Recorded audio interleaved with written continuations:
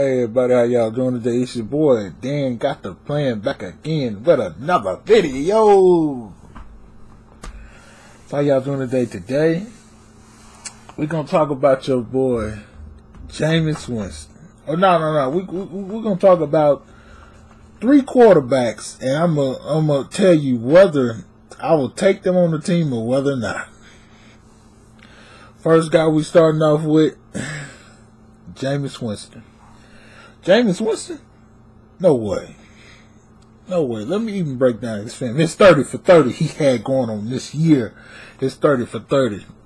He had 30 touchdowns, 30 interceptions. He's the first player in league history to do that. He got to turn down on his turnovers, but I don't see much there for Jameis Winston unless he's a backup quarterback, because he throws the ball to the other team too much. Like, it's like if you're throwing 30 of them, bro, with 30 touchdowns, I don't know what to say. Like 30 for 30, I don't want to sign up for that, bro. I mean, now Jameis Winston, I do think he could be a good player, but bro, he can be an alright player if he cut down on the turnovers, which I don't know, because he's been throwing turnovers since he was at Florida State. So I think we might well cancel that out. And he threw 30 this season. I think the only thing he can do is maybe be a backup. Maybe he can go play in the XFL or something. Because I don't know. That 30 for 30.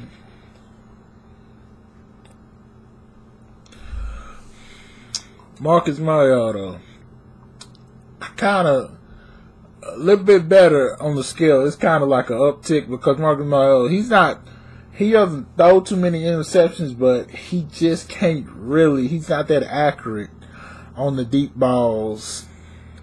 But, I mean, if you could put a system around him, I think Marcus Mariota, I think he could be better than Jameis Winston as a prospect to be on our team. Because with Marcus Mariota, you can set him up with a fast-paced offense where he throws it here, throws it there, lets his running back run, and then he should be good. I don't know what happened this season, why he's playing so bad. They had to tank back there Derrick Henry, and look at that. They dropped the old boy. They dropped Marcus Mariota, and then bam, they in the AFC Championship game. So it just goes to show you, we probably shouldn't be looking at Marcus Mariota because, I mean, I'm gonna be honest with you. You can be one of the best coaches, but some people they just ain't gonna be able just to play right. So if they ain't able to play right, just don't even worry about them. And the third player I was about to say is Phillip Rivers. Man, I really don't like Phillip Rivers. He's kind of like I think he's kind of like a snail. Couple things I don't like about him. He don't really move well in the pocket. He don't care. He just throws the ball up. Wherever it goes, it goes. So that's the thing about him.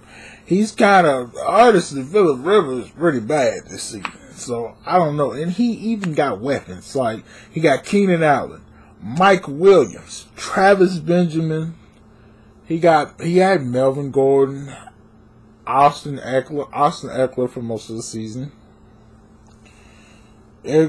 Melvin Gordon for half of the season.